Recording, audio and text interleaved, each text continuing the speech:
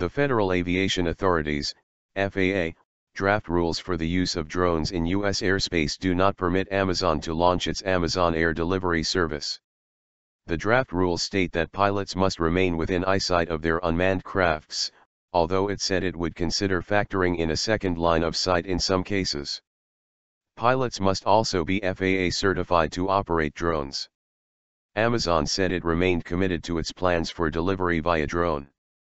"We are committed to realizing our vision, and are prepared to deploy where we have the regulatory support we need," said Paul Messiner, Amazon's Vice President of Global Public Policy. The firm had said last year that in terms of the technology required for Amazon Air, it was ready to launch as soon as regulations were in place. The draft rules will be open to public consultation and are unlikely to come into force for a couple of years. The Small UAV, Unmanned Aerial Vehicle, Coalition, of which Amazon is a member, said it applauded the proposed rules, launched yesterday by the FAA, but mentioned several caveats, including relaxing the rule about line of sight. First-person view technology is available now, and is critical to unleashing the power of automation in this space, the group said in a statement. "Until small UAVs are able to go beyond the line of sight, we are not maximizing the technology as other companies already do." High flying.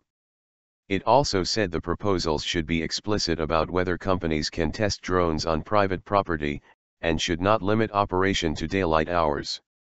The coalition, whose members also include drone manufacturers Dji and Ghost, GoPro, and Google's R&D arm Google X, added that the altitude limit of 500 feet, 152 m, should be raised with appropriate safeguards. China's biggest internet retailer Alibaba trialed drone deliveries inside the country at the beginning of February. Google has also been testing drone deliveries in Australia, and DHL carried out a delivery by unmanned aircraft in Germany.